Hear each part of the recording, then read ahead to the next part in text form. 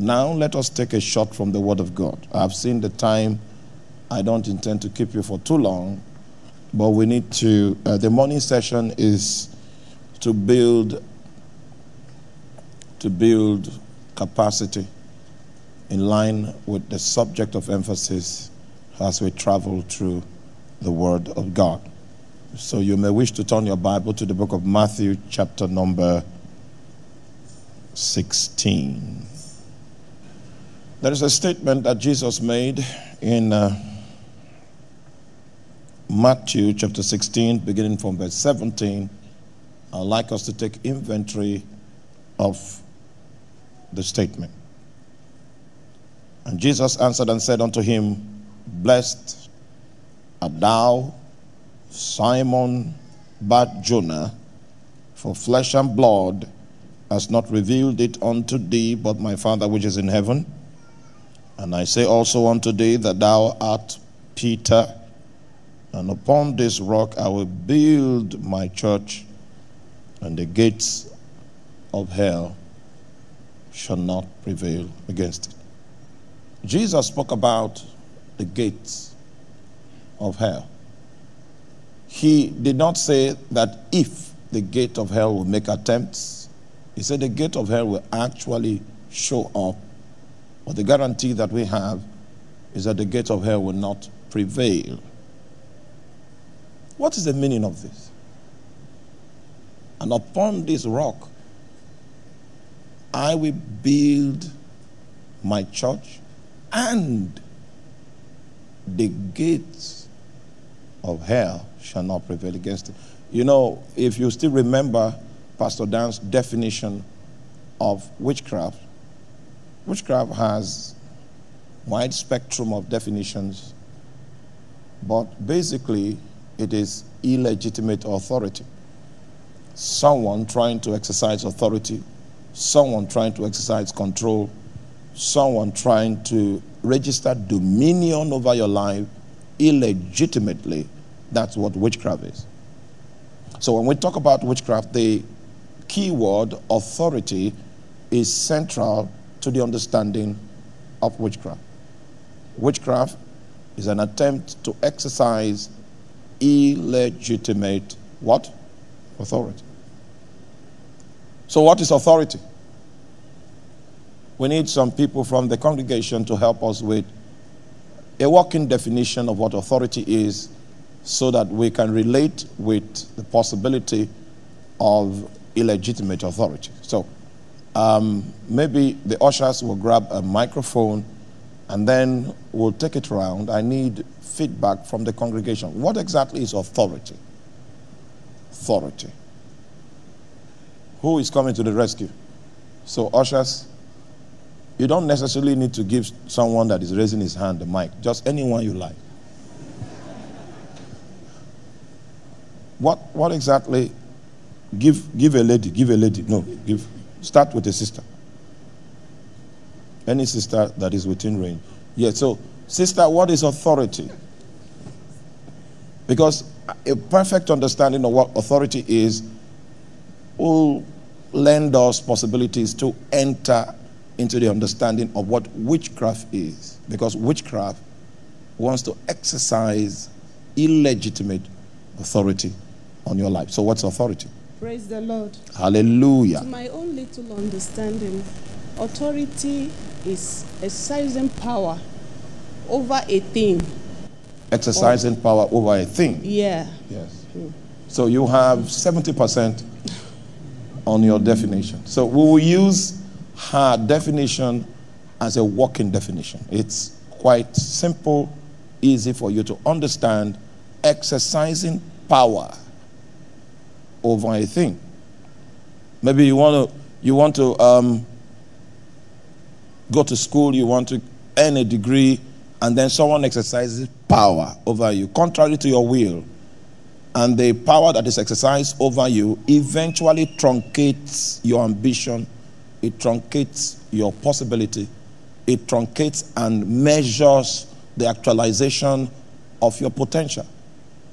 When you find that, witchcraft is at work. It's not an authority you recognize. is not an authority that you submitted to, but the authority nonetheless is effective in your space in spite of the fact that there was never a time that you gave it the right to influence your life. It is illegitimate, but yet it is authority nonetheless. Are you still with me? Oh, you're not here again. You know what you do when you're not with me is that I reduce the ration. Maybe we'll just keep the ration low at the basic minimum level.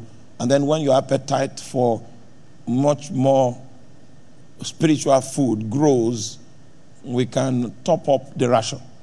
So I don't want to be that pastor that will give you more food than you have capacity to receive, because most of it is going to be wasted. So we'll stay with the ration. Are you still with me? Now, as simple as the definition that our sister gave is, if you look around you, you will find out how universal witchcraft is. Don't go too far. Look at your family.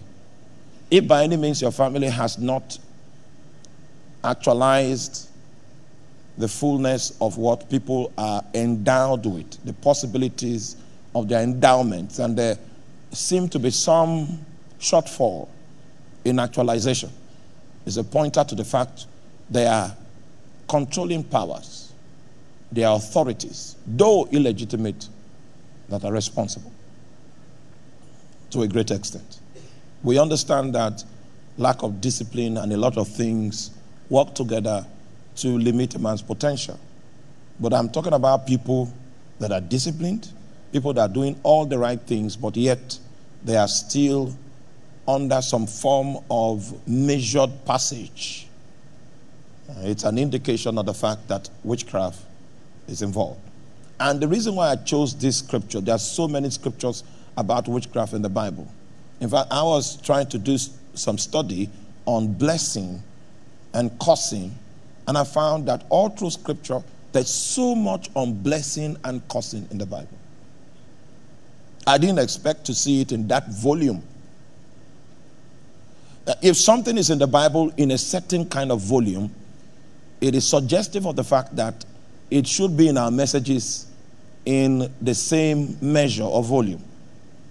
So I'm trying to check the full spirit of emphasis that is in the Bible. That's my current burden, so that my messages can be reflective of the emphasis of God.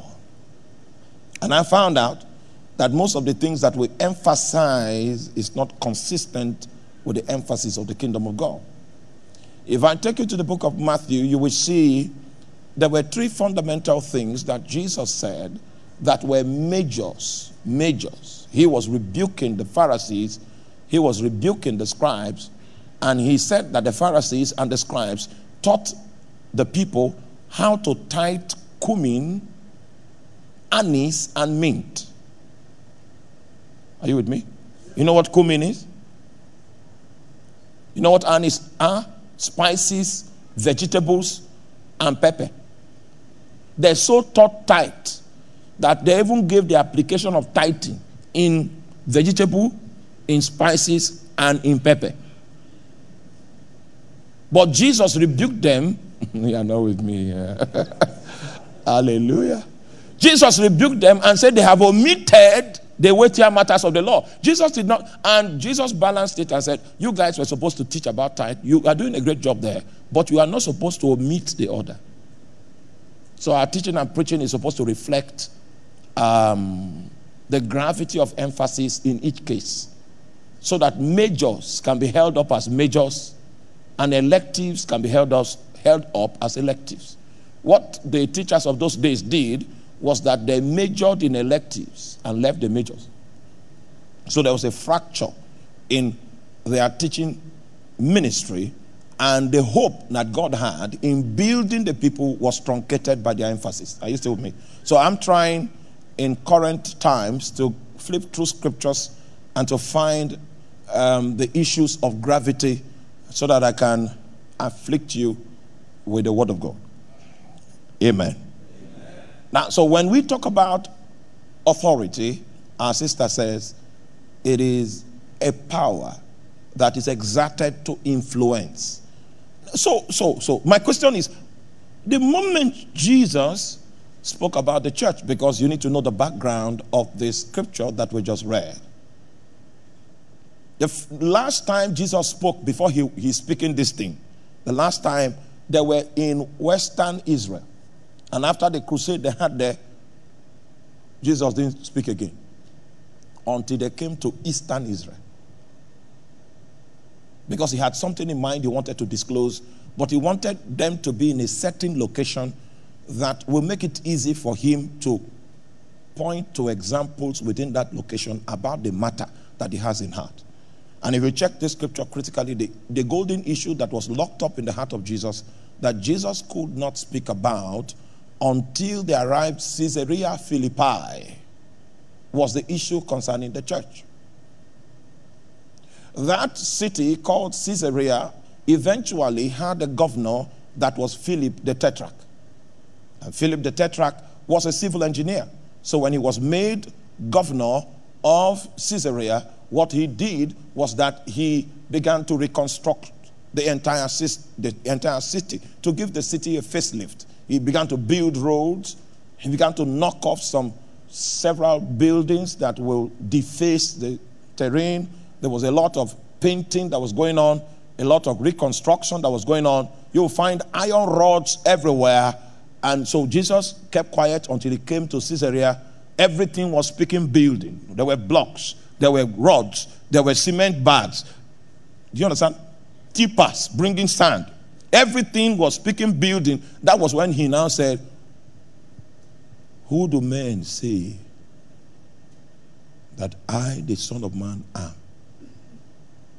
Well, when they gathered all the answers that came from the responses outside of the camp, they were not suggestive of the fact that they had really captured the essence of Jesus' existence and his ministry. So he rephrased the sample space of the questionnaire that he was administering, and he said, "Who do you say that I, the Son of Man, am?" Now you know the story and how Peter came up and brought a revelation. So we now discovered the reason why Jesus was administering the questionnaires in the first place. In his intercourse with his father early that morning, the father had revealed to him that there was somebody out there that he had disclosed his identity to. So Jesus said, "Don't worry, I have my way of finding out who the person is." And that was the reason why he administered the questionnaire and found out that the person was not out there. So he paraphrased and changed the scope of the administration of the questionnaire and found out that it was Peter that the father had spoken to. And what was it that Peter revealed about Jesus? Are you still there? There were two things that Peter revealed about Jesus, and we can see that in verse number 16. Stay with me. Stay with me. It's my duty to teach you the scripture so that each and every one of us will become giants in the spirit. Hallelujah. And those of you that are listening online, you are part of what God is doing. It is my duty to teach you the scriptures. The Lord had prepared me for this season for many years. He took away 10 years of my life and he forced me to dedicate it to Bible study. It's not as if you decide today to stand up and to study the Bible for 10 years, it's not as if you are likely to find anything. The reason why I found was because it was him that instructed me to do it. Because it is spiritual things, it's not by power, not by might, it's by the Spirit of God.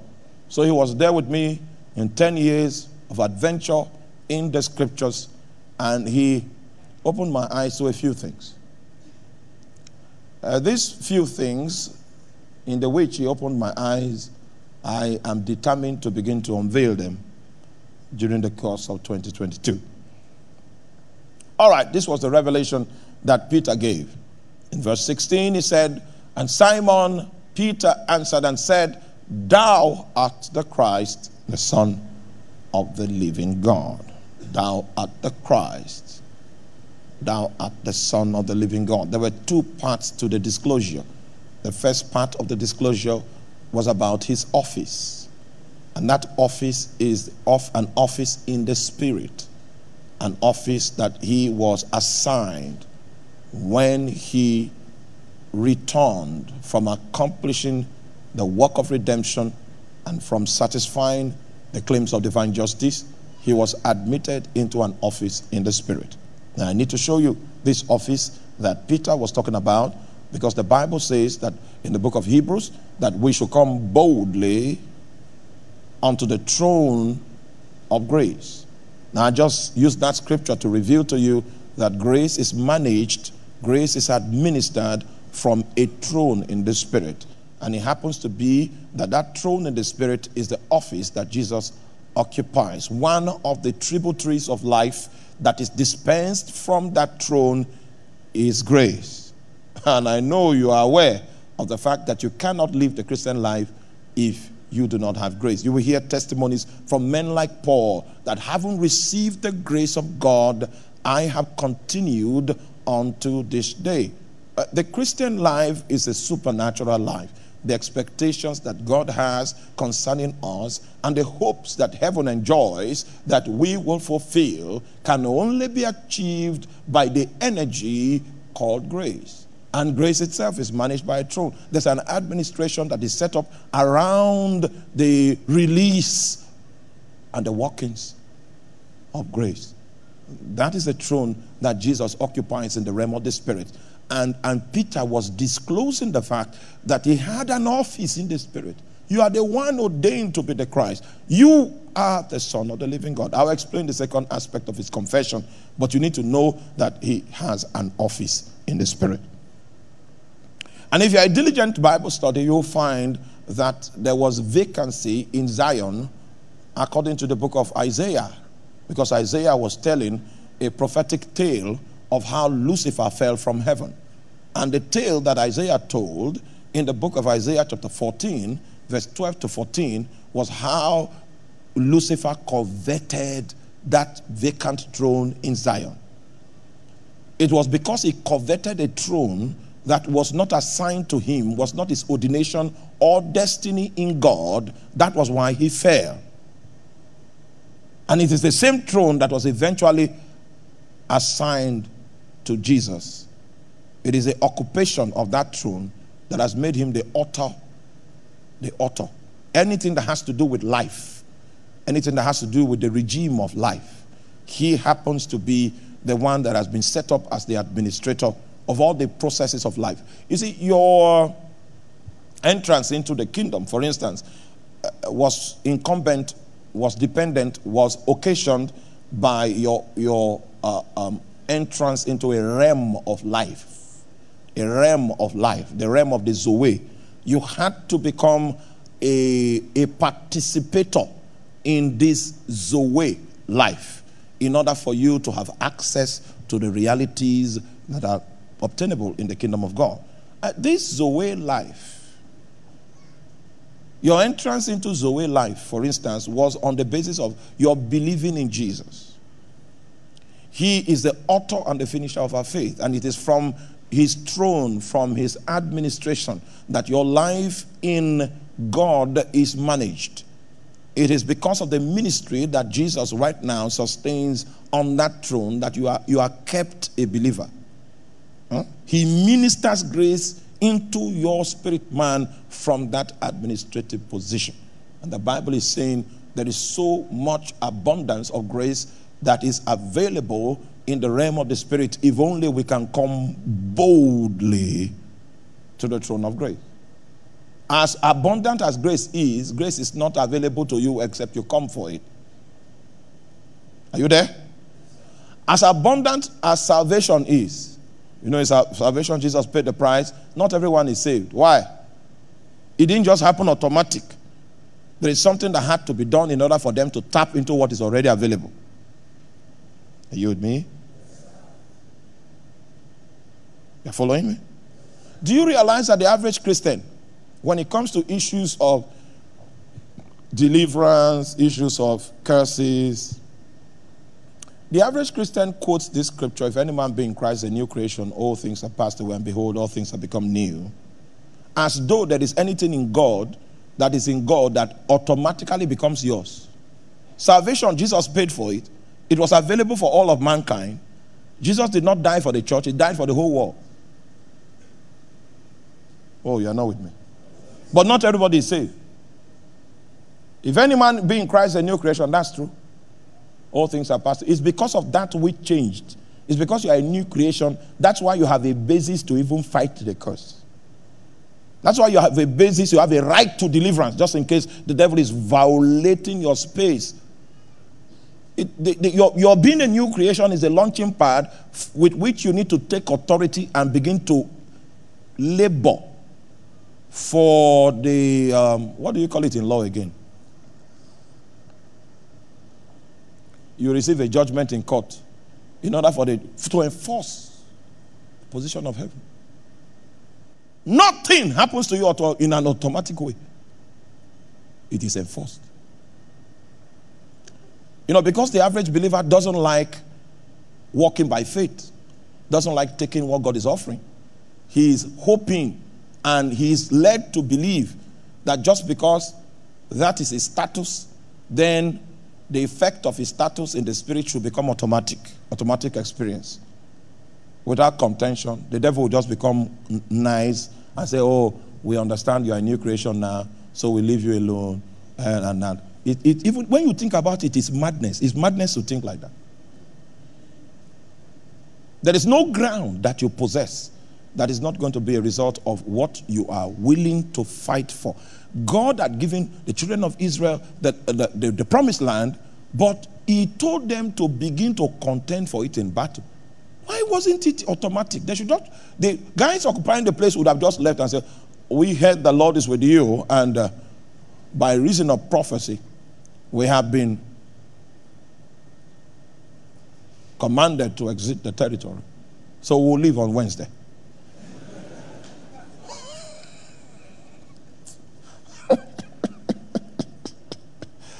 If you are still with me, say amen. Amen.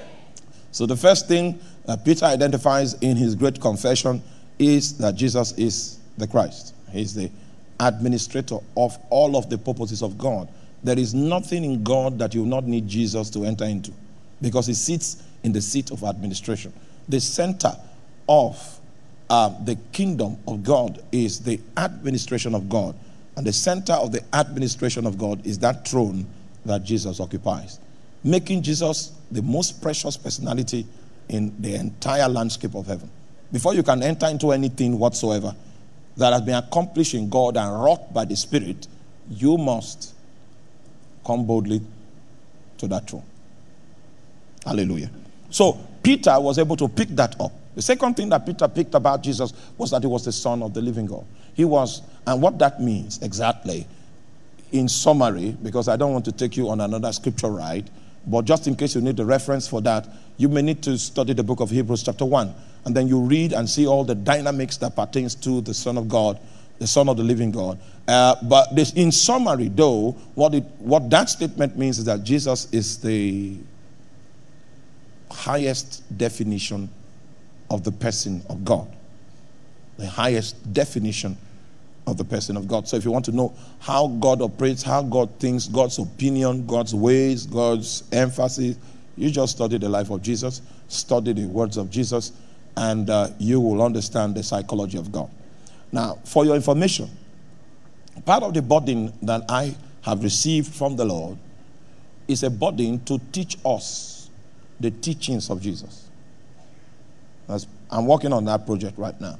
It's like a PhD thesis. I'm researching, to know every single thing Jesus ever said from the original Greek language, so that I will not be telling you what English language made us believe, but what is rooted in the original language that was used, with all his beauty and his dexterity.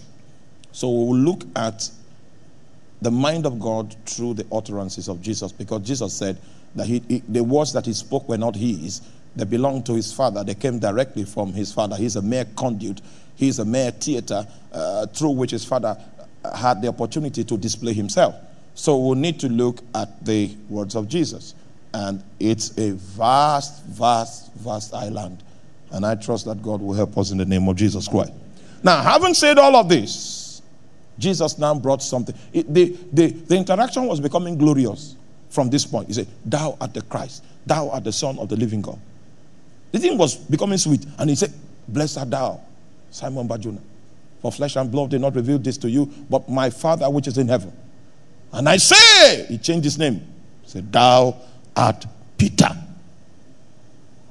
And upon this revelation that you have brought, I will build my church. I thought the thing will end there. I added something again. And the gates of hell shall not prevail against it. There are a few metaphors that are used in the Bible that I will need to acquaint us with before we begin this journey this morning. If I notice you are becoming tired, I will stop talking, okay? Part of the the first metaphor, I know you know that, is window. When in the book of Malachi chapter 3, when the Bible says that we should bring in all the tithes so that there will be meat in God's house, and that we should prove him now on the basis of our tithing, if he will not open the windows of heaven and pour out a blessing. So when you see the metaphor window, it is consistent with blessing. Windows. Say window, we're talking about blessing. So, but we don't have time to go into all of that now. When you see the metaphor door, you will hear Paul says, a great door and an effectual is open unto us, but there are many adversaries. Door, that metaphor as so used, means opportunities. A great opportunity has opened up unto us, but there are many adversaries. So if you are going to have, if a door opens in the spirit, Satan is going to know.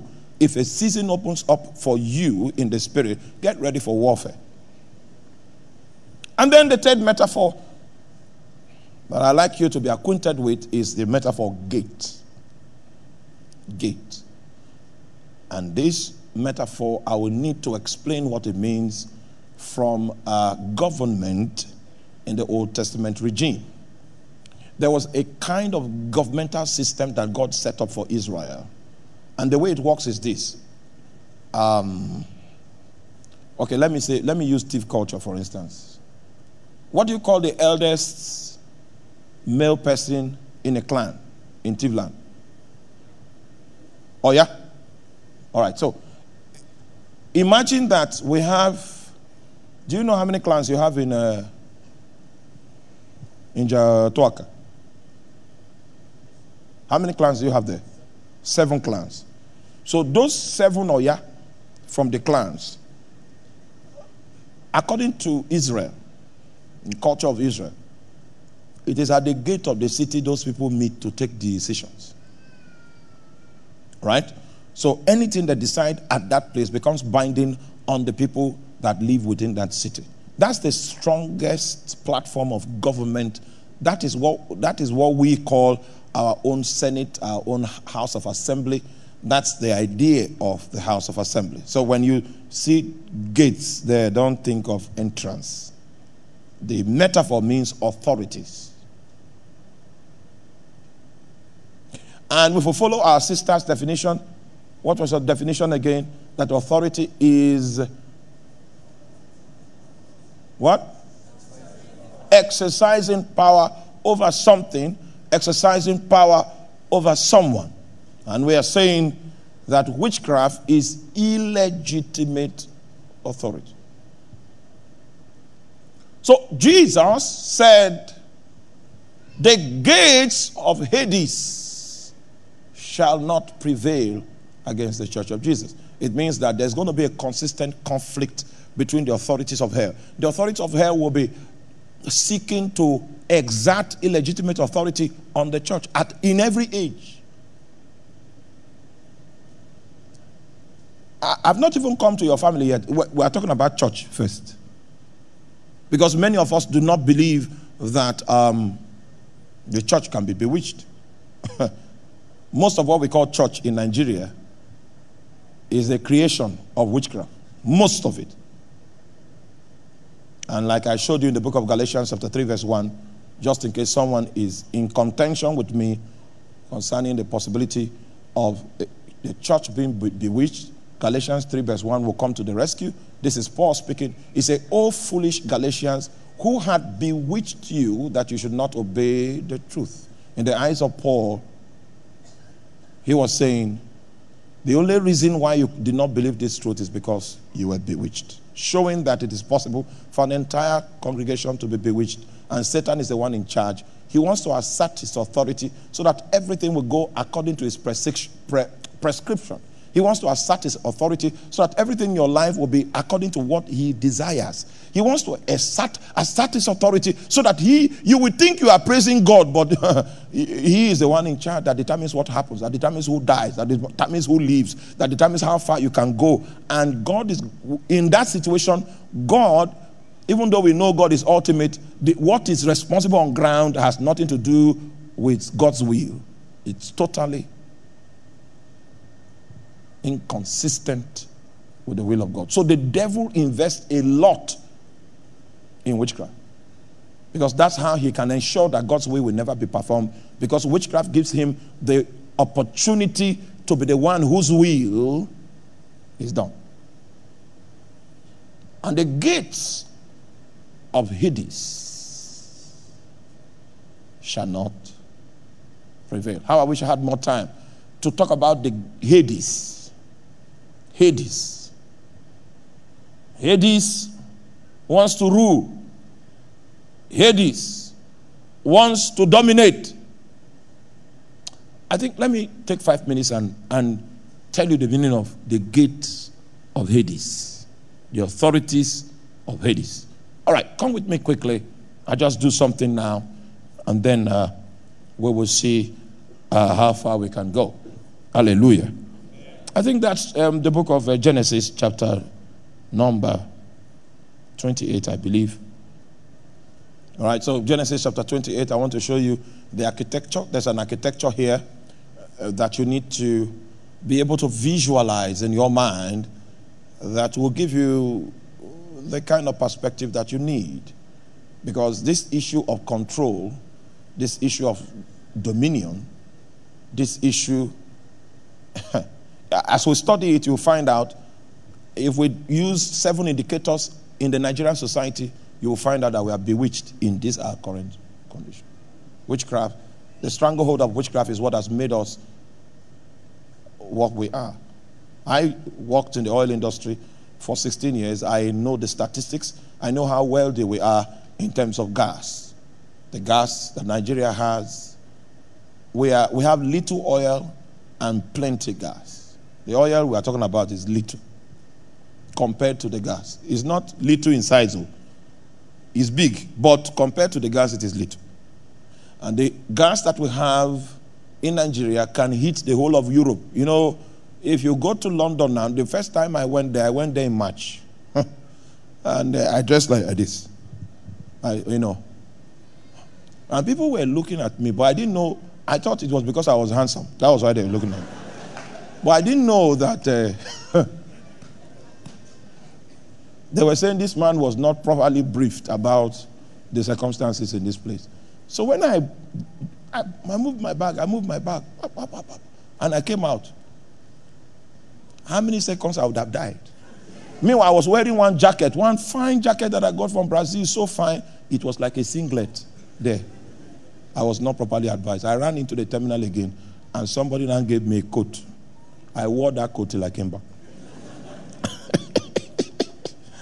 Hallelujah. Amen. So let's take a scripture quickly. Genesis chapter 28 from verse number 12. I just want to illustrate something about the gate of Hades. How is it that Hades now has authorities that want to influence the church? And if they want to influence the church, it means it is easier to influence governments. It's easier to influence families. It's easier to influence individuals. Because the only resistance that Satan has is the high tower of Zion, which happens to be the church. And Hades has already adopted the church as a foe that he will contend with all his resources in order for him to gain mastery of control over the church that is in the land. Whenever you find evil things taking place, all kinds of terrible things manifesting, first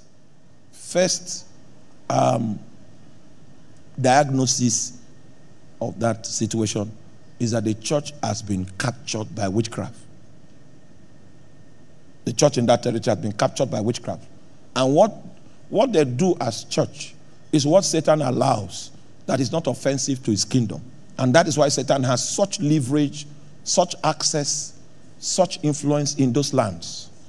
But if the church can begin to operate by prescription, you see, upon this rock, I'm going to build my church. And if the church is built and the church operates according to the revelation of Christ, of Jesus as the Christ and Jesus as the Son of God, the church is going to rise from the ruins. Now, but stay with me. We will build gradually so that you will see the connection. You will see how it is. And then you will understand how God, how cities heal, how nations heal, and how God takes over. May the Lord help us in the name of Jesus. Amen. All right, this is the story of Jacob, and I know you know the story so well, so we'll just read a little in order to establish legitimacy before I begin to explain.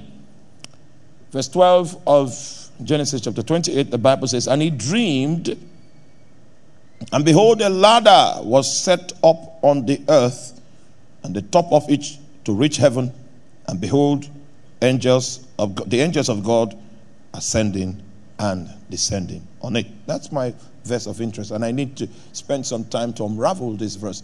This was the situation. This guy was running from home, came to a place. It was an open, vast land. He took some stones, made it his pillow, and then he slept in the open field. When he slept in the open field,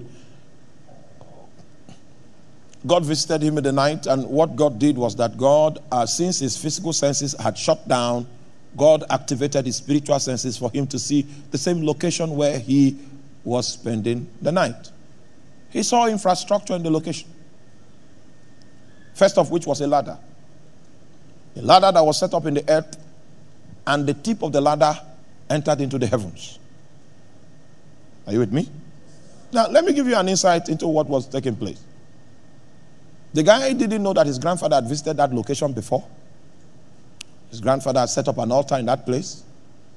And unfortunately or fortunately for him, from which perspective you are looking at it, it was one of the stones that the grandfather used to set up his altar that the guy used for pillow. So he became a victim of the transactions of the altar. He was given an access to see what the altar created. And the altar had created a ladder. And the ladder was a connection between earth and heaven. The altar had secured a potter. From that potter, Jesus could stand and be given his decrees. The altar had also generated an oscillatory motion of angels. Because the Bible didn't say they were descending and ascending. The Bible said what? They were ascending and descending. So what was responsible for the oscillatory motion was on earth, not in heaven. Is that clear? Now, so my argument in raising this scripture is that the orientation of this ladder, that is not the only orientation, the only possible orientation that ladder can have. In this case study, the ladder is on the earth and is linked to the heaven, because the altar that generated the whole civilization and created the whole spirit city was an altar that was a righteous altar. So its headquarters is in heaven. So the ladder is connecting heaven. So that altar was what created the civilization, created the ladder, created the portal, created access. So heaven and earth began to interact on the basis of the altar that Abraham had created. But unfortunately, not every altar is like the altar of Abraham. The one in your father's house connects the underworld, Hades. You are not with me. I'm trying to explain the gate of Hades shall not prevail. Now, so when you set up another altar, and it's a demonic altar, and you know what I'm talking about, what it does is that there is another ladder too. There's a linkage between the earth and the underworld. See, the geography of the universe, I don't need to take you to the book of 2 Corinthians chapter 4 to give you the geography of the universe. And it's only Paul that saw the entire universe. I don't have no time. But in the geography of the universe, earth, heaven is above. Now, be careful, be careful. The above that I'm talking about is not necessarily geographically above within the context of this is above. It's not geographical above. But the Bible says heaven is above. The Bible also says that the earth, the hell is beneath. And it may not necessarily be like this. It may not, but it is beneath. Exactly? And then the earth is in the middle. That's how the universe is. I don't have time to take you there, but I will have time when I want to tell you about heaven and hell. Because we'll spend about 14 days talking about heaven. We will do the biblical ones, and then I will tell you my own personal encounter. I will tell you about hell from Scripture. You will not believe what will come out of this Bible. Then I also show you how to go to hell. I won't tell you how to go to heaven. I'll just show you this. This is the way. If you are still with me, say amen. Amen. So if we have a demonic altar here, the ladder is going to be facing downward and it's going to bring the authorities of Hades. So the devil is going to invest a lot in altars. And when we say altars, what we mean is the altar. An altar is a metaphor that means sacrifice. Because the world of the spirit understands the language of sacrifice. If you still remember how Jesus procured our salvation, he came to die. Are you with me? Because that's the language of the immortal realm. I know you drove a Jeep here. Spirits are not concerned with what you drove.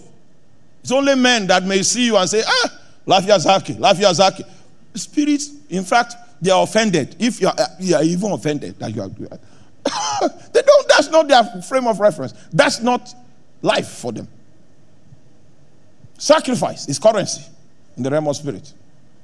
And so your salvation was procured because the Son of God decided to become the Son of Man, so that through his death, sons of men might become sons of God. That is the story of the gospel, the summary of the gospel, the sacrifice. The realm of the spirit can understand. And that's why if you say you want to walk with demons, want to be a witch, be informed. As you grow, your sleep will be reducing because most meetings are in the night. Spirits are more active in the night. Demon spirits are more active in the night than in the daytime. So you are going to be active in the night. Sometimes they'll release you 4 a.m., 5 a.m., and you'll do that for as long as you are a witch. And the more they promote you, after major meetings, general meetings, they will have other meetings. Then the ones in your village, the people to settle this. And if you have rank, you have to be there in all of the places. So you see him in the morning, it's like a drunk man. It's because he has not slept. Even he himself doesn't like it. But he can't go. He can't go. If he wants to leave, he has to remain there. Are you with me? The spirit realm runs with the fuel of sacrifice. So when we say altar, you are called to preach the gospel. What we don't tell people is that it will cost you everything. And if you have come to the level, the privileged level that people like us, like me, is walking in, you can't even desire, you are bound. You are bound by the Holy Ghost. Someone can give you a gift now, and he said, in fact, so that you'll be sure, he will tell you, someone is coming to give you 2 million on Wednesday. You will send 1 million to that widow. Then you send the other 1 million here. And he is not concerned whether there is nothing left. He won't, there's no, the money is spent on arrival. The sacrifice. That's the language. That's the language of the realm. That's the language of the realm. It will make you give everything. The things you keep are the ones he led people to give you.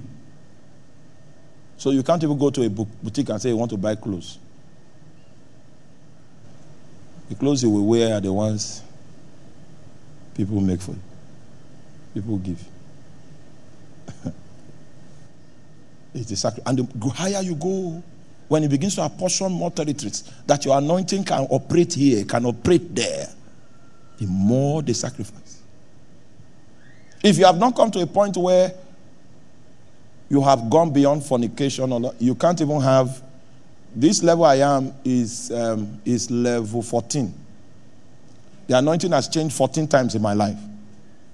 If you won't even enter level 3, if you have not dealt with those small things, then it will purge your appetite of money. Because money is an object of worship. Mammon passing through money can damn your soul. So he will take time to deal with you on those matters. What I'm saying is this. You know why it is sweet? The only reason why it is sweet is because the Holy Ghost is in it. Without the Holy Ghost, I hope you know, just like God now telling Abraham to go sacrifice his son. That's unnatural obedience. You will not do that. The only reason why he could do that was because the power of the Holy Spirit was upon him. He had the enablement by the Holy Ghost. The Bible says that Jesus did not offer himself by himself. That offering you see of him on the cross, the Bible says he offered himself by the Holy Ghost. The Holy Spirit has so saturated him and given him a different psychology. That was why it was possible for him to operate like that. That's unnatural obedience. The Holy Spirit will teach you sacrifice. Oh, you want to sleep with all the women and you want to be big. You will wallow under the affliction that has kept your family down all the years. Your ancestors, you will look like them. Because at the age of 50, they end up drunks. So when you sin the kind of sin they sin, you will end up like that. Your own at 45, you will be there. This is where we end up here in this family. Someone can go to Scotland to study. At 50, he will join us in this fellowship.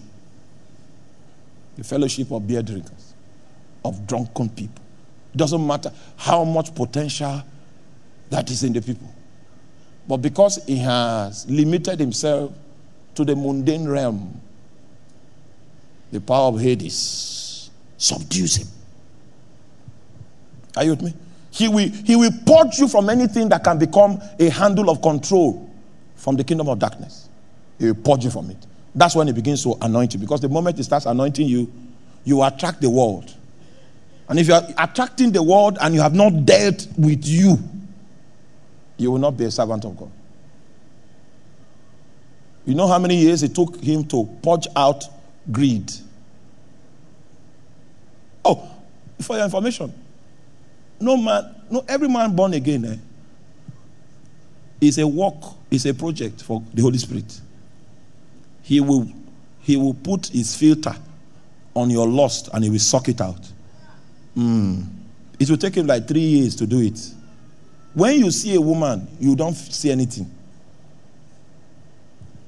Then your greed, he will use that filter, he will put it there. Boom. He knows how to deal with human beings. His hand is ancient. He is skillful. He will purge out. He will deflate that greed.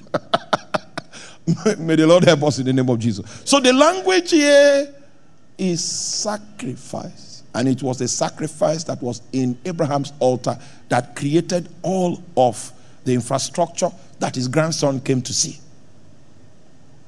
So that wizard that is in your family is taking advantage of the potential of sacrifice.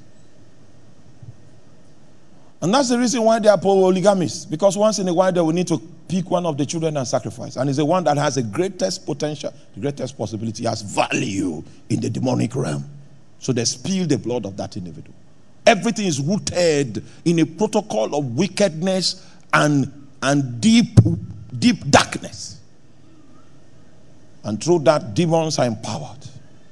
Influence comes from the kingdom of darkness. The devil sets up a throne and he causes somebody to sit on it.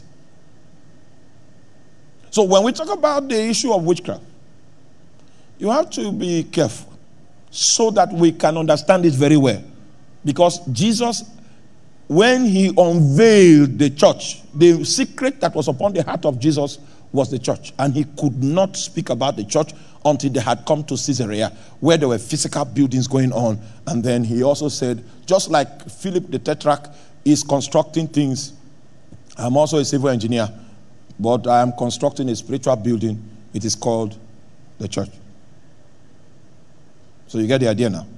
All right, so now that you have seen that the orientation of that ladder can be either connecting earth and heaven, we are the one that has the priesthood to bring heaven to the earth, and the other people that run demonic altars can bring Hades, the authorities of Hades, to the earth. And this is the parable of the contention that will perpetually remain upon the face of the earth as long as the kingdom of God seeks to extend these frontiers. We are going to be pushing against the authorities of Hades. Are you still with me? You want the purpose of God in your family to prosper, you are going to push against the authorities of Hades. It is never automatic. There is nothing that God gives you that is ever automatic. Lazy believers quote, if any man be in Christ is a new creation, just because he wants to believe that he is accurate, expecting that the impact of his positional salvation will just happen naturally, normally. You know what? We have studied the Bible extensively, and I can tell you we have gained mastery in scripture. I need to tell you that. And I'm not boasting. It is true. And I also need to tell you that we have worked with Jesus closely and in unbroken fellowship for many decades. I can tell you that there's nothing in God that is automatic. Even the anointing you were supposed to carry, it comes in layers. Heaven will trust you with a little portion, and that portion will give you certain kinds of ability. When you pass the test of holding that anointing on your life and still behaving according as God intends, he will give you another. There's a lot of sacrifice even in laying hand on your own ordination in God. So you can imagine the church in the northeast that my brother spoke about. They pray for 5 minutes. How did they become that? That was not how they planted those churches those days. How did they become? The gate of Hades. The gate of what? Of Hades. Oh, many of you are not aware before we build this place. And this is a project of faith. We didn't have any money. It's just the great one spoke that we should go to site. That's how we went to site with 5 million naira. Are you with me? When the building started, the workers came. You know, this drainage broke and it's flooding the land. So we said, okay, we should build it because we are going to wait for the government to build it. We'll wait, Jesus will come and rapture will take place and the thing will not be built. So we decided to build it. When we costed it, it was like 8.6 million and we paid the price to build it. So the workers said that they were going to break the floor first and then we were going to rewire the floor before we cast it back. So while they were breaking the floor, they now noticed that there was a python under. And we came to site and there was no work. I said, where are the people that are supposed to be? They didn't go, they were there. I said, the part of the work now is for pastor. What is the problem? There's a snake under. And in their own estimation, they believe that that snake was used to set up the market. That this one now is pastor's work, is not laborer's work. I'm not telling you a story ahead. I'm telling you practical issues on ground. The gate of Hades will meet you. And the reason why the gate of Hades comes is so that it can administer control, power to control your destiny illegitimately. Because you are a Christian, you have only one Lord, one Master, one Adonai, and your Adonai is Jesus. He's the one that has the right of way to control you, to manipulate you, to instruct you, to command you, to ask you to do this and to do that and to wait. He has that authority because when he paid the price of your salvation, what you are not aware of is that he bought you as part of his property. But he will not take authority over your life until you reasonably yield, recognize his authority and yield. Then your journey in the kingdom begins. Your journey under his lordship. We went to Ghana. And then we went to where the salt water and the fresh water met. And anytime I want to fight spiritually, what happens is that God kindles a fire in the middle of my head here. I begin to feel heat as if a fire is burning. It means it's time to fight. So it was a resort. We had finished preaching. And our brethren in Ghana felt we should rest for 2 days. And very expensive place. And they brought us there. There was a beach. You could run on the beach. You could take water bicycle. And we just landed. So fine. I wanted to just go and sleep. And then I felt that fire. I said, Jesus, nobody's fighting here. This is a peaceful place. There's no trouble. Demons are not here. Oh my God. The fire was burning on my head. And it burned for 6 hours. It means Jesus was saying, if you don't fight, the fire burns. So I now stepped out. I went to the beach and I began to speak in tongues. Our team now came. We began to speak in tongues. And then the power of God now manifested. People began to fall. Right there on the beach. I think we finished by 10 p.m. I went back. My wife slept instantly. I knew the demons would come back. So I kept watching. You know, have you watched a wrestling fight before? Most of you will go and blow your enemy. Go and say fight has finished. Is that how they finish? When you go somewhere and you strike an attack, you know what? Put on your joggers in the night and sit up. Because they will come back. Huh? So that's how one of our pastors went somewhere and he said, all of you demons, waka. And he went to sleep and he almost... Then he called me and said, death is upon me. I said, you don't, no wrestling fight ends because somebody throws a blow. That one you felt is that he has hammered that's hammer lock. You know when you blow like this, there's a move called hammer lock. That's the one that takes your oxygen. Demons are sucking oxygen from your lungs. So I sat up and I waited. And I saw creatures with 2 heads. And the angel of the Lord didn't allow them to enter our room. But they were walking on the pavement. And they walked there from 12 midnight to 3 a.m. Wicked. Looking for one occasion. If you have seen what I've seen, you will not play with a woman's breast. Go home and call your wife and say, see, we are in love. If you know what I've seen, cultivate the love and be her friend. So that if you need to touch one, touch her own. But that's the only one you can touch. Wicked devils. They were walking till 3 a.m. I was looking at them because I have sight. I have sight in the spirit. Praying in tongues, 3 a.m. And I left. Meanwhile, while they were walking there, you know when somebody is dreaming, do you know how they behave? Okay, some of you know. So while they were walking there, that was how my wife was behaving. Because when demons come close to you, they can transmit visions to you. Just like when angels come close, they can transmit visions.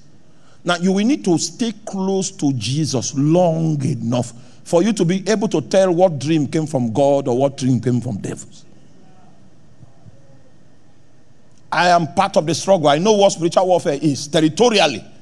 Not just casting out demons from people. I know what demons hold on to in the territory. And I have been sent by Jesus on those kind of strange missions to dislodge things in territories that demons hold as a legality to operate in those places. These spirits I'm telling you about are exceedingly wicked entities. Second night of crusade in Cameroon, I came back because my room is overlooking the ocean. And they said, we got this room for you so that you can be seeing the ocean.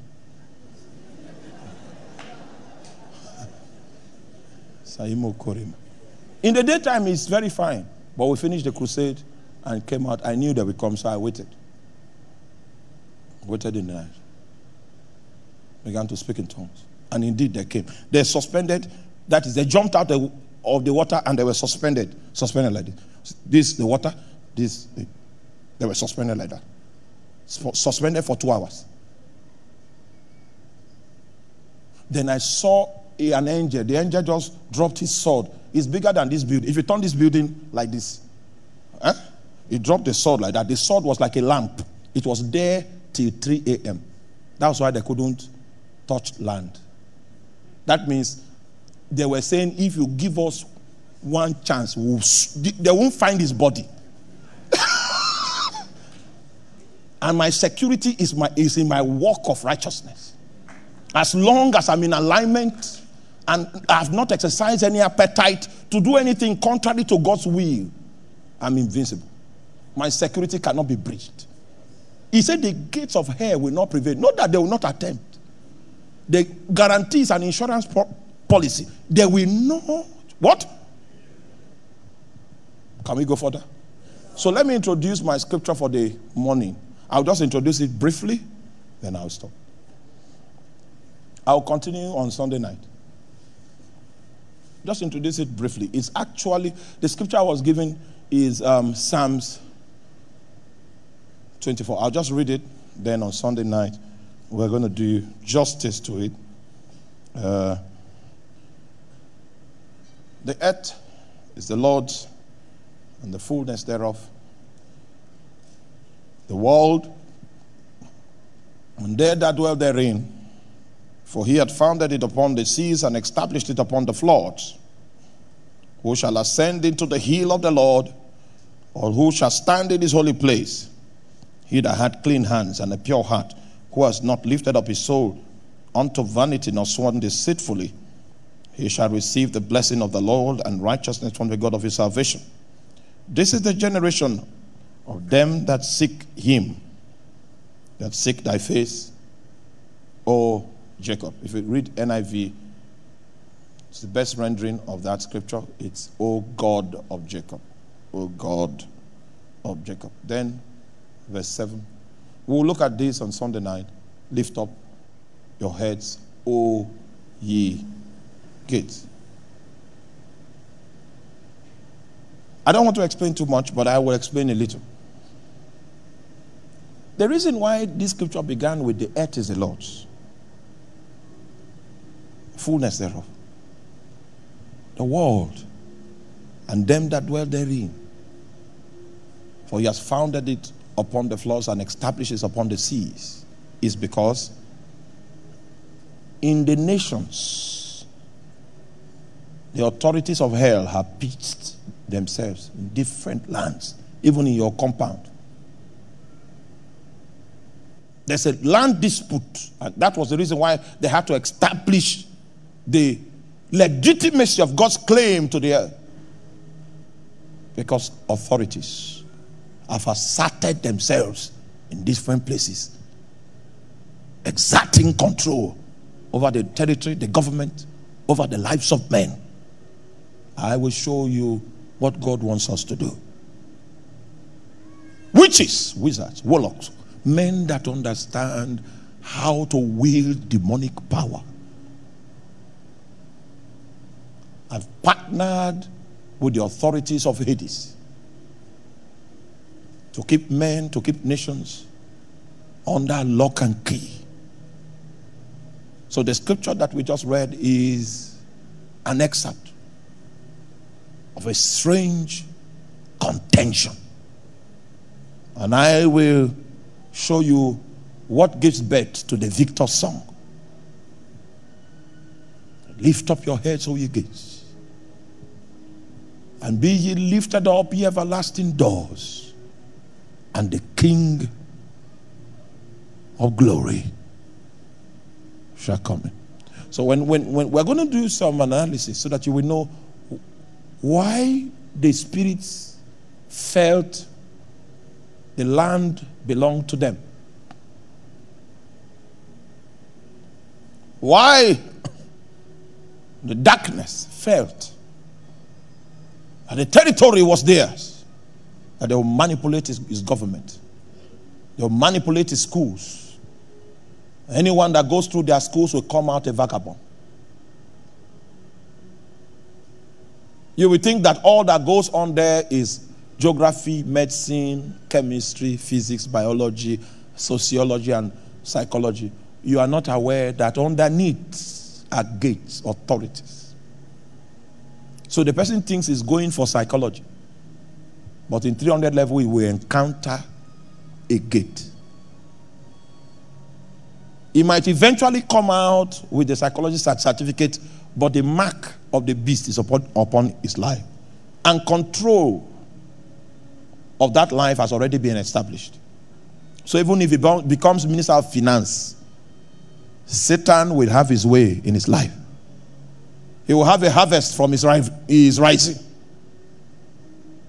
Satan will leave no stone unturned, and any land that is free from his oppression is a land that priests have emerged that are willing to contend. If you sleep, he will come into your family and pick somebody. If you sleep again, you pick the second one. Until he downs on you, that it is when you arise in the spirit that God can use you to make this decree. Lift up your heads, O ye gates. There are some nations it is almost impossible for you to pierce with the gospel. Systems have been set up to ensure that Jesus never rises. That's what happens when the gate of Hades is allowed to bring his civilization. Darkness will be institutionalized. But the prayer for this morning is on this wise. Lift up your heads, O ye gates, and be thou lifted up, ye everlasting doors, and the King of glory, he shall come in. We need the king to come into our politics.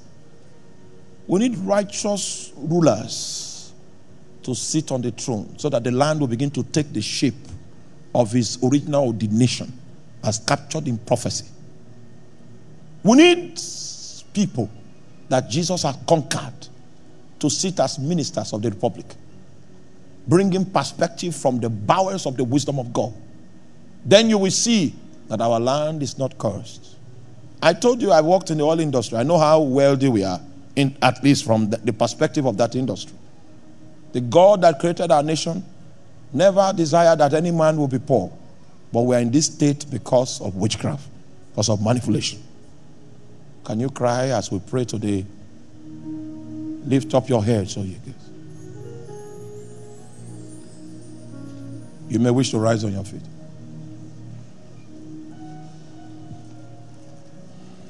O ye gates, lift up your heads, ye ancient doors. For the King of glory is at the arm. Lift up your heads, O ye gates. Lift up your heads, ye ancient doors. For the King of glory leads his army on. Lift up your heads, O ye gates. Lift up your heads, ye ancient doors. For the King of glory leads his army on. And Alleluia.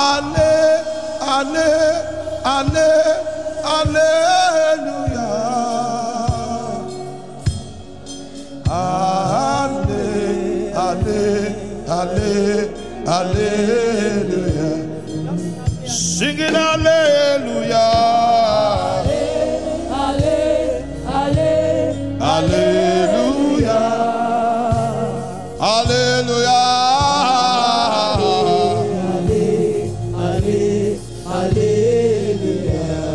Listen. Jesus said, upon this rock I will build my church, and the gates of Hades shall not prevail against it. The church is the only hope that the earth has in warding off the impact and the intention of Hades. Hades wants to master our realm through its authorities. Jesus gives us an assurance. He said, the gates of Hades shall not prevail. It means you are the answer for your family. We are the answer for Benue State. We are the answer for Nigeria. It is in the hands of the church. And if we can rise, we will give off a light that darkness cannot comprehend. Can you strengthen yourself in a moment of time in the spirit? Can you strengthen yourself in the spirit? Can you strengthen yourself in the spirit in a moment?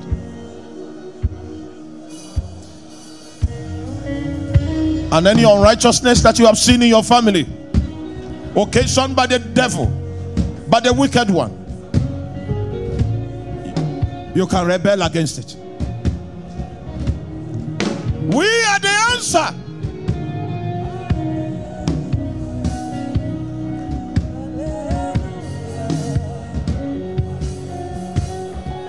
Until we rise, Satan will rule.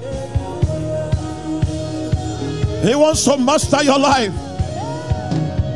He wants to master your family. He wants to master the territory. He wants to be in charge. He wants to control our affairs. But Jesus said, the gate of Hades, it shall not prevail.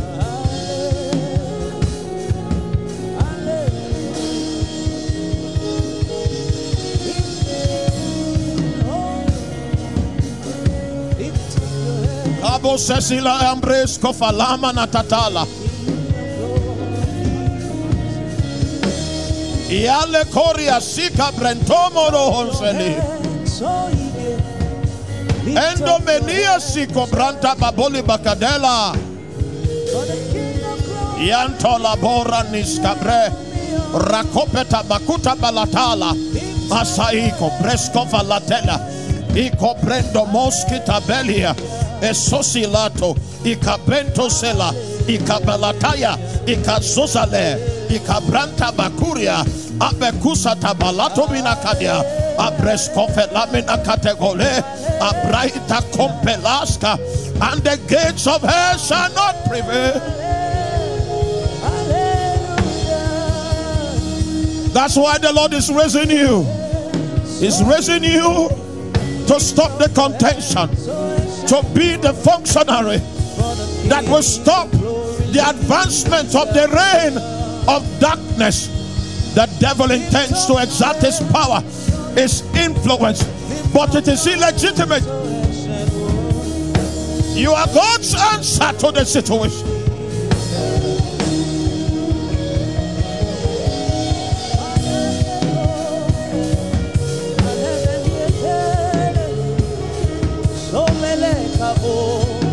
Laosiko Manteli Monde Breko Samakaya Borabasia Antebo Akabola Yakasabalatele Yakompresta Buka Bella Batwa Akabarata Bantala Baboria Sheni Kopeta Lakosi Apresko Belantele Akabanda Babolatala Akasabalaite Yakopatwa Hiko Salaba Lateka Baba Babaya Isose Salabonda Akabesopo Akamasalebo Akamakulabo Akamasandabo Lateka Balatabo Abranda Babo Ebabo Ayaka Balada Balayat Ikosama La Sobria Abelantobe Asamenante Ruka Baba Baba Yakabesoba Alatwa Abama Sakabala.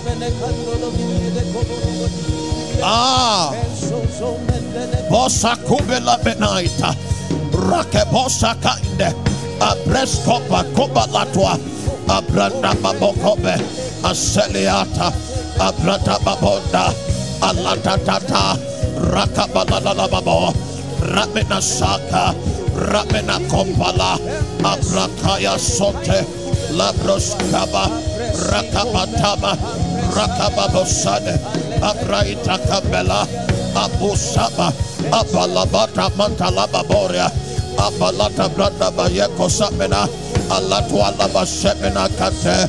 Lift up your heads. Lift up your heads. Lift up your heads. Lift up your heads. Oh, ye gates. Lift up your heads. Lift up your heads. And be thou lifted up, ye everlasting door. Alwa bababasi. Rababosakata lababoria. Abrande baluba. Shamatanda babola boata. Abrande basope. Abranda basope. Abranda basope. Abranda babalata. Abranda baborokote baliata brusketa mina. Agayata. Agayata. Agayata. Brasketa mate balatwa. Abranda babolokonde.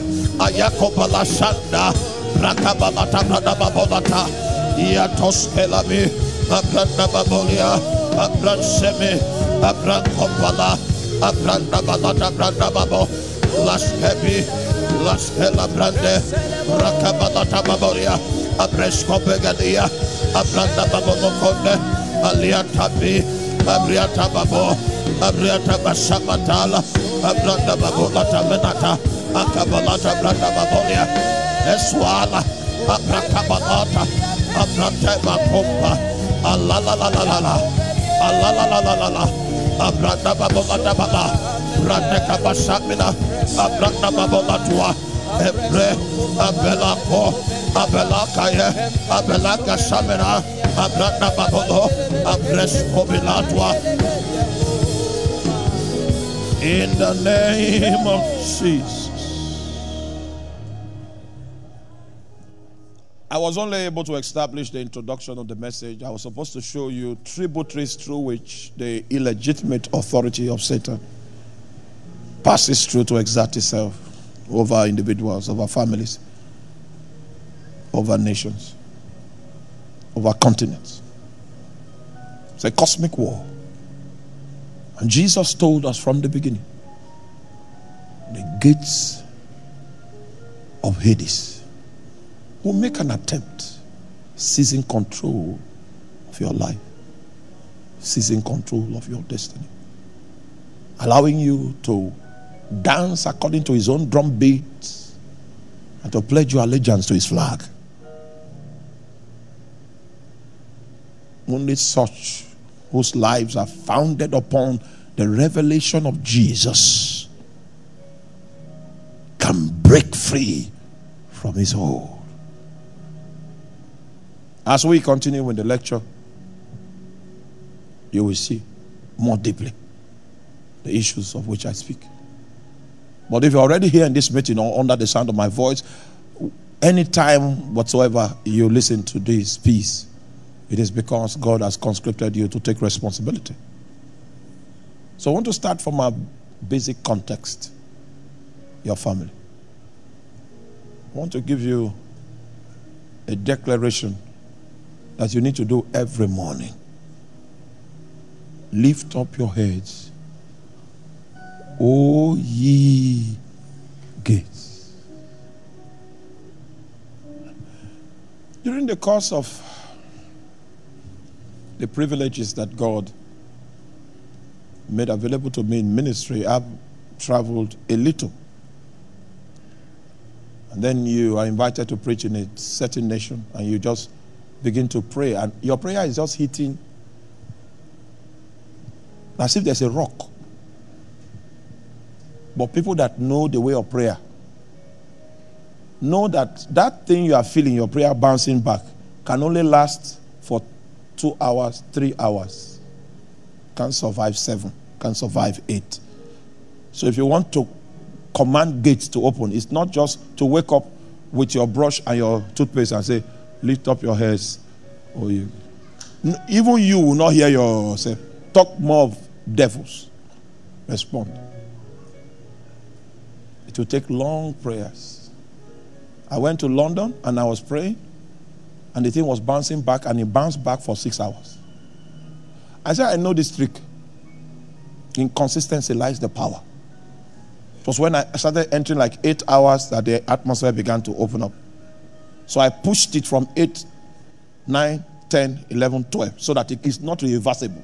As long as I'm in that environment, I can command deliverances to Jacob. And when I came to the pulpit, I found out, this is experience, okay? This is not the Bible, this is experience. That London is darker in darkness than your village. There's no place I went in Benue State that it took me up to 12 hours to open. No. The gates lifted. 3 hours, 4 hours, it will open. So I've come in the name of the Lord. I will show you how princes operate. Sons, the burden of sons is the nations. Have you seen that scripture? It says, ask and I will give you the nations. It is prayer. This thing we're talking about, lifting up your heads, it's a prayer that opens up the territory. It refuses the reign of darkness and allows a passage. But it's not the prayer of children. It will take staying power. Staying power. Staying power. Staying power. In Cameroon, I was doing 7 hours before I come to the field. Every day. Even though there was morning session. So I wake up very early. Put in some hours. Put in. Before I come out. When I come out, it's as if there's electric on my body. I know that if anything that tries, I will kill it. That is, it will go down. And Satan came upon one lady and began to speak through her. You could see the bitterness. He wanted my neck. But he's not giving unto him. 7 hours. Not because it took, by 2 hours the thing had opened, but I stayed for additional 5 to ensure that anything we do will not be reversed in a hurry. And I told them, now that I'm leaving, that's when the miracles, the real miracles will start. Somebody went from the crusade, he went home crippled because he was not healed. About 5 people, crippled people walked. Some others went home. One went and slept and woke up walking. I said, as I'm leaving, then it will begin, strange things will begin to take place. Sicknesses, they slept. When they woke up, he left. And then the ultimate one was when we left, mad woman with rags, her mind came back. The thing that was on the territory that was bringing madness, that thing was defeated. And a new wind, a new civilization began to enter into the territory. Very soon we will have to go back. And the one that wants to germinate again will say, lift up your heads, O ye gates, and be thou lifted up, ye everlasting doors. Do you know what you want to pray for? That God will give you capacity for long prayers. You want to see changes? You need to travel.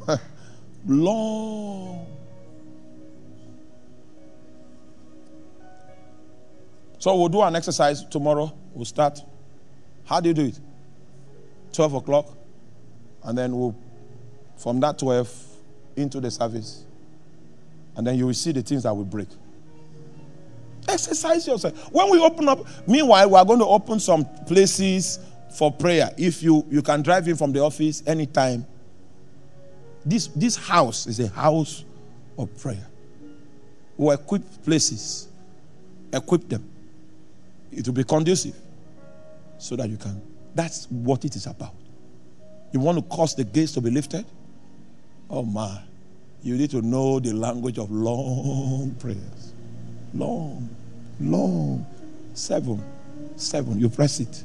You press it. You press it. The thing will just open. You see, like a curtain to open. Oh, you want to see miracles? Go for 12 hours for 3 days before you come to the pulpit. But eat a little before you come to the pulpit. If not, you will fall there.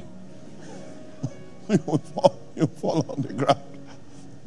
Then the prayer point will not change. You will not become the...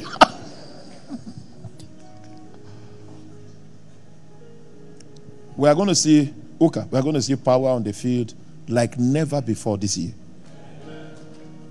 Oh, we say, Meduguri is so difficult. Not easy. You see, if power, you know what they call power? If it comes for 4 days, people will rethink their faith. They will rethink it. And I trust God because we are going to be climbing into the north.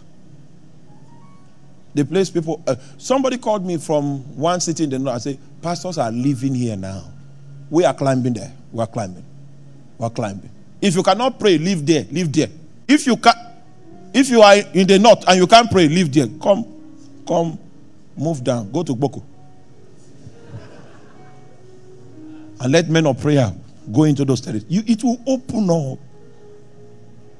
There's no land that strong. Can we ask that God will give us the capacity for long prayers? Staying power, staying power, staying power, staying power.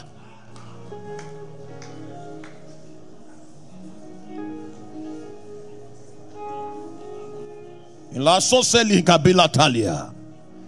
Staying power. And the dynamite in your spirit will break loose.